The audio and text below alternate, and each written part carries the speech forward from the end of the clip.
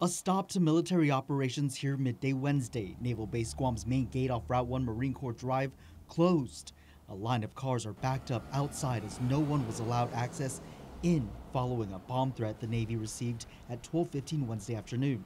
Those living and working on the southern military installation were forced to shelter in place. This message alert even sent to them stating the security forces were the ones who got the call and that officials were securing the Coast Guard buildings and multiple barracks following the threat. An explosive ordnance disposal team and other emergency responders were activated to both locations to assess the threat.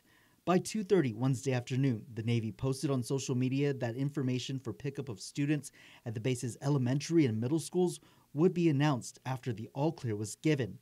About half an hour later, the Navy announced the all-clear, lifting the shelter in place and reopening the main gate and back gate of the base. Still, Naval Base employees and residents were asked to remain clear of the building and nearby areas as authorities continue to investigate.